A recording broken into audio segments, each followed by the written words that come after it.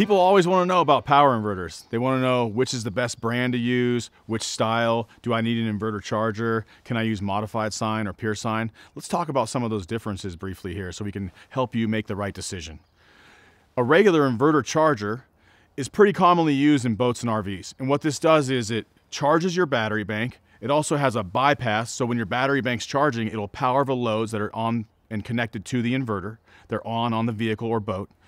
It will invert your battery bank power when you're not plugged in. So it's an inverter and a charger. And what inverter means, it takes battery power and turns it to regular AC power. These are available in 12, 24, and 48 volts. Lots of options out there. We offer the lines from Victron and also Magnum. Now, when you're talking about a regular standalone inverter, there's a whole bunch of options out in the market. They make these from the size that plug into a cigarette lighter all the way up to 10 or 12,000 watts. If you need help picking out the right inverter for your application, reach out to us. Our experts are happy to help you with this question. Now, the next part of this frequently asked question is, what's the difference between a pure sine wave inverter and a modified sine inverter? Well, simply put, a pure sine inverter replicates the power that you get out of the wall at home from your utility company.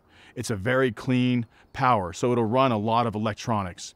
Now, a modified sine inverter actually produces what's called a modified square wave. If you were to look at that on an oscilloscope, at the end of the square wave, you'd see a little dimple, and that's why they call it a modified sine wave. Now, this inverter will run lots of things out there, but it's not a very clean power source. For example, if I were to plug my digital camera into a modified sine wave inverter, it would not allow itself to charge because it needs a really clean power signal to do that.